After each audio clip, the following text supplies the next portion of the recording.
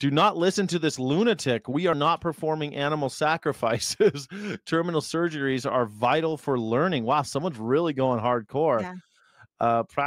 Particularly large animal students that are expected to be practice ready right away.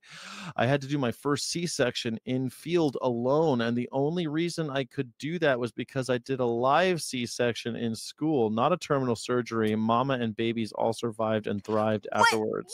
Thank you for proving my point, Yes. Jameel. Yes. He's proving Yeah. my point.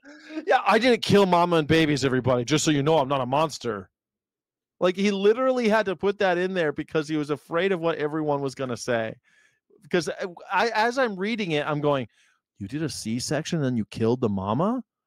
Yeah. No, not a terminal surgery. Is this a bad thing? As a current student who got to practice 2 surgeries and running anesthesia on live pigs who were euthanized after surgery, I would feel greatly disadvantaged if I didn't have the experience of euthanizing a pig before they woke up from anesthesia.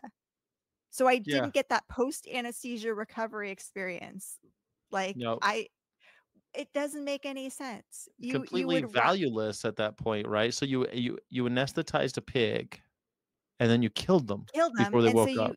you never got the experience to do post-anesthesia recovery, but you think that's better than doing anesthesia on an animal who actually needs surgery How do you know under if the you did it guidance. right, Crystal, if they don't wake up? How do you Yes, exactly. How do you know you did it right? This person says, "Everyone in my class got the opportunity to opt out doing these terminal surgeries, and nobody did.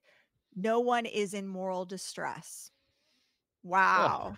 Like, that's just like a bunch of Simpson bootlickers is what we're training. A bunch of students who do not object. Okay, we'll kill animals. There's no better way to do it.